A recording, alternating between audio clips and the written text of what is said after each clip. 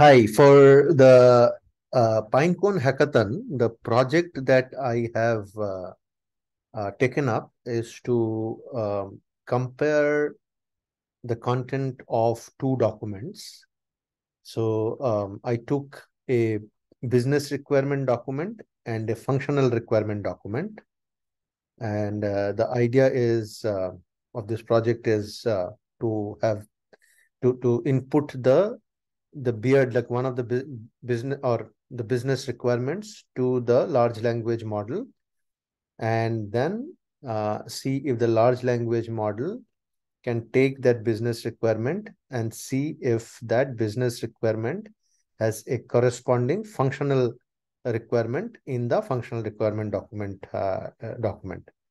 So this would be a very useful use case, because when we do software development, tracing requirement or requirement tracing is very important. It is sometimes very manual to check if I have captured all the business requirements in my functional requirements. So this is the problem statement that I wanted to solve as part of the hackathon. Now, this use case actually can be extended to many other scenarios also. For example, if I have a regulation, right? Let's say federal government uh, published a regulation, and I have my set of transactions, or my set of or a contract, right, that I want to check if it is compliant with the regulation, right? There also the similar use case can be used. Now, how I created the solution is like this. So I used Pinecone, LangChain, Python, and OpenAI TextDaVinci model to create this solution. So there are two parts to this solution. First, I took the functional requirement document. I used LangChain Word document loader, and then the token splitter to split it into multiple chunks. Each chunk I embedded using ADA embedding, and stored it into an index in Pinecone. So the entire functional requirement content has been chunked into multiple um, text segments, which are then embedded, which are for which I created embedding and put it in the Pinecone.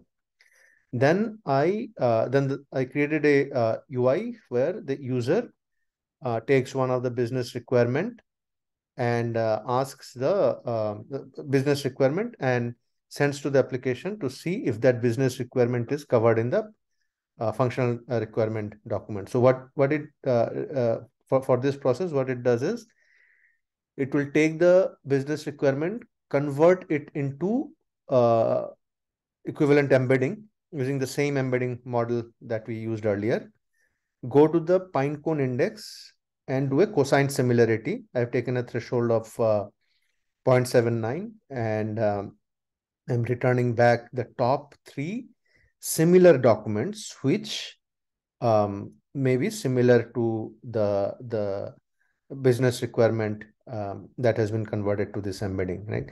I get back those top three relevant content, which are nothing but the content from the functional requirement document.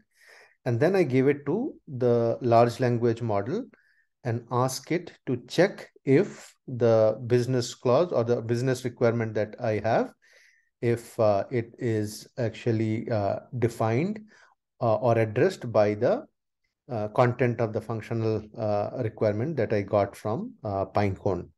That is how I designed the solution.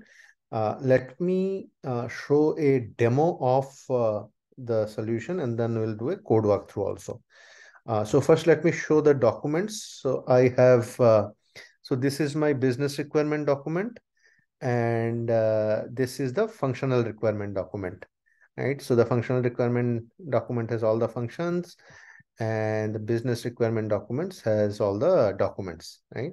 So let me take the first one, right? As a customer, I want to be able to create a account and log in securely, right? So what I'll say is this user story, does it have an equivalent functional requirement, right? So this is the Streamlit application that I have created, which says which functional requirement defines the below requirement. So when I say get answer, let's see what it does. So it is saying that, okay, the business requirement, this is the one that I gave, and is the functional requirement is there. So the functional requirement is the web page should provide a secure login mechanism with proper authentication and authorization. So it is actually there in the functional requirement document. So if I go here, there should be a logging part, right? Administrator should be able to manage user accounts, including registration, login, and authentication, right? So this part is there. Sorry, it actually came from here. The web page should provide a secure login mechanism with proper authentication and authorization, right? And if you look at it, the web page should provide a secure login mechanism with proper authentication and authorization, right? So it could find it, right? So this is the demonstration. Let me show the code, right? What I did, right? So the code also, the first thing that I did that I mentioned was like to extract the document. So this was my functional FRD document, as I mentioned earlier, right? So I took this document, I wrote this content extraction program. So what it does is, let me come from the main, right? So I created a parser, word parser. This is the word parser, right? Which is using langchain's docx to text loader. So it is extracting the content of the FRD and returning that to me as the document schema of langchain. I'm using OpenAI embedding. Then I am creating a instance of the FRD extract class, which is this class here, right? And then I am, yeah, so I'm loading the document, I'm extracting the content, and then I am chunking it, right? So how I'm chunking it is, as I mentioned, I use the token splitter. I used a chunk size of 100.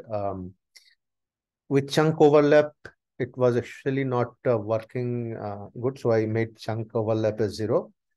And after that, I converted those chunks into the document schema of LangChain's document schema and returned, and I'm returning those chunk docs, right? With those, then I am calling the load pine cone index, and the load pine cone index, where I'm initializing the pine cone index, and then uh, using the from documents module of LangChain, I am storing um, the embedding of the documents in Pinecone. Right? So this is the extraction and loading the extracted content into the Pinecone index. This is that part. Then I have the generate response part, which is the validate BRD part. So here I'm instantiating the BRD validate, right? And then the get response is what is giving me the response. So if I look at this function, so I'm again using OpenAI embedding to embed the prompt from the user.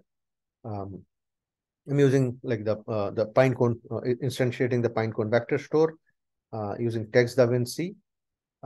Then I created an instance of the retriever, vector store as retriever, with similarity score threshold search type. And top K is to the top two documents I need, and the score threshold of 0.79. Right? I created a prompt template saying you are a helpful reviewer. You review business requirements against functional requirements. You'll be given a business requirement, which you will need to match with the functional requirement provided in the context. Answer the question based only on the context provided. Do not make up your answer, and answer in the desired format given below, right? So desired format, I want the business requirement that I given and the functional requirement, right? Then I'm using the retrieval QA chain of LangChain. passing the LLM using the staff chain type here. There are other chain types like map, reduce, and refine. But for this small proof of concept, staff is enough for me.